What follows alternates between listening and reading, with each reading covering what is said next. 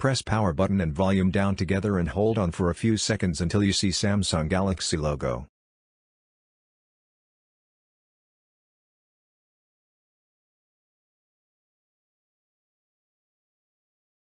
Now press power button and volume up together and hold on for a few seconds until you see Samsung Galaxy logo.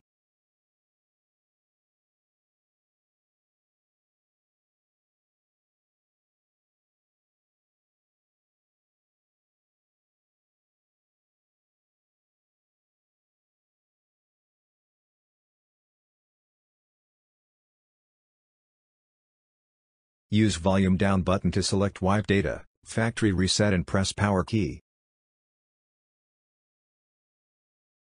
Press power button to select factory data reset.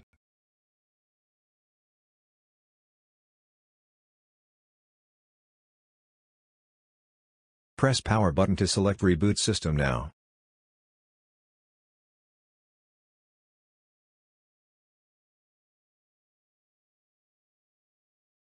Wait a few minutes and your device will be back as it was and new.